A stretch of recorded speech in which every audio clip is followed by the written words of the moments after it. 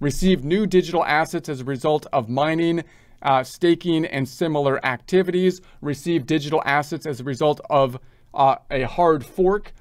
Disposed of digital assets in exchange for property or services, in which case you would think you might have to report that like on a Schedule D because you had digital assets, you sold them.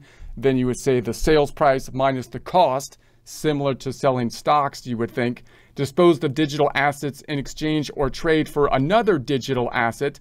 So just because you purchased another digital asset, just like if you sold stock and you traded it for other stock, there could be a tax implication for it, even though you took the money and bought basically another stock in essence.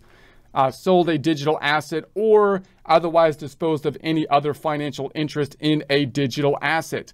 So you have a financial interest in a digital asset if you are the owner of record of a digital asset or have an ownership stake in an account that holds one or more digital assets, including the rights and obligations to acquire a financial interest, or you own a wallet that holds digital assets. The following actions or transactions in 2023 alone generally don't require to check yes. So in other words, you might have digital assets and you might be skeptical of saying, well, what does it mean for me to, because I'm not trying to do anything funny here. I'm just, holding on to the digital assets. So holding a digital asset in a wallet or account, because you haven't sold it, you would think it wouldn't be a tax triggering event in that case. So if you're just holding on to the digital asset, similar to holding on to stocks. When you hold on to stocks, it's when you sell the stocks that you have a tax implication typically, because that's when you're receiving money. And if the money that you received is greater than the cost of the stock, you had a gain, which is basically income. Similarly here, if you bought the digital assets with assumedly dollars, then now you're holding on to the digital assets, which is fluctuating in value with relation to dollars. If you sold them, then that's when you might have a triggering event for taxes, you would think. Transferring a digital asset from one wallet or account you own or control to another wallet or account that you own or control. So if you're just holding them within a digital wallet, then, and you're just transferring them from one to another, again, you haven't actually sold it. You're just holding it in a different wallet. The value has not changed. You haven't exchanged the value of the asset for something else of value, such as dollars or something else.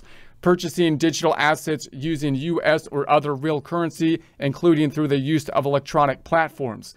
So when we purchase the digital asset, like when we purchase stock, usually not a tax triggering event at that point in time, because we're not earning any income when we purchase it. We earn the income on the stocks when we get paid dividends or when we sell them. In this case, we're probably not going to get paid any dividends, right? So we earn money on it if the value of the currency went up after we purchased it. Now, if someone gave us digital assets as a form of payment, then that's when it would be possibly income, because instead of getting cash, you got paid in digital assets. And then you have the issue of trying to convert the digital assets to dollars in a similar way as you would with other kinds of currency, and that becomes an issue. But if you just took your own dollars, bought digital assets, then you haven't incurred any revenue at that point in time. You might incur revenue when you sell them if they went up in value, such as PayPal and Venmo, okay?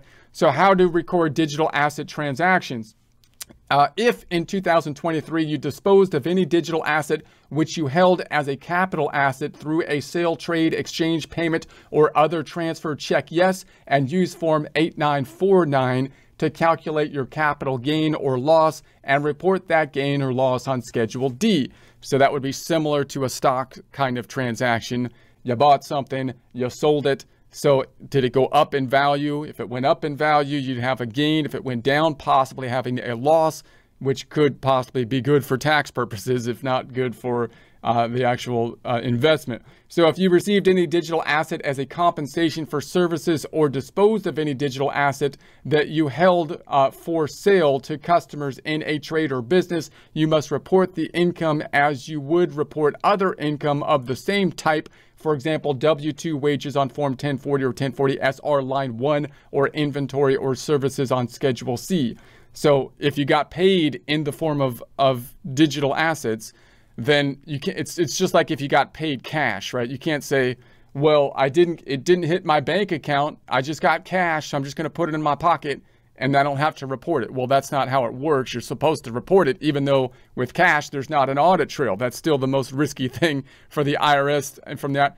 But if you get paid in something else like digital assets, then you still got paid. Now, the question, of course, the problem being, what do you record on the tax return? The tax return is in dollars if you're in U.S. taxes, right? So then you have a conversion issue in a similar way as you have a conversion issue if someone paid you in Mexican pesos or something. You can't put that you got a bunch of Mexican pesos on the United States tax return because the tax return is measured in dollars and therefore you have an exchange issue generally. But it would be a similar thing, similar process, like I said, if you got paid in something other than dollars, like another currency. So if you disposed of any digital assets by gift, you may be required to file Form 709, see who must file and transfer subject to gift tax in the instructions for Form 709. So a gift, remember that we have an income tax system, and the gifts are kind of interesting because basically the government also tried to impose a death tax, right? And that would be like, so if you die, then the government comes and picks your pocket when they roll you over and then pick your pockets. But and that's an estate tax, but it's usually for wealthy individuals. Now, when they put in the estate tax, obviously what people do is they say, well, right before I die on my deathbed, I'm going to gift all my money to my son or daughter, typically, right? And therefore, I'll be that when the IRS comes to pick my corpse's bones for money, I won't have any because I gave it all away right on my deathbed. And then the IRS, of course, doesn't like that.